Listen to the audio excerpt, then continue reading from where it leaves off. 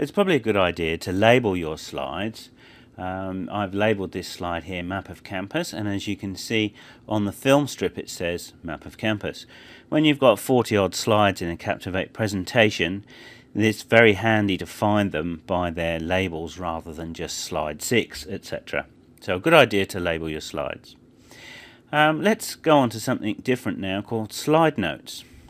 You can see here that I've got a tab which I can click with my slide notes. If that tab's not showing, you can go up to Window and click Slide Notes. Put a tick by it. Slide notes are very useful for a number of reasons. One, it can be a description of what this slide is about, just for you. You can put notes on there to print out as a Word document for students. You could also have it as a script if you're doing a voiceover on this slide. If you didn't want to do a voiceover yourself, you could use the built-in text-to-speech engine in Captivate, and we're now going to have a look at that. So let's put some notes in. I'm going to click the little plus sign and enter some text. This is a map of the campus. I'm going to put a comma in there, and highlighted is the Jack Cross Centre.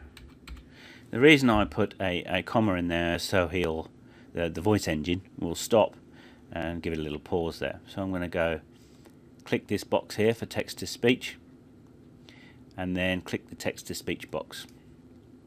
What happens then, I'm able to load one of the voices.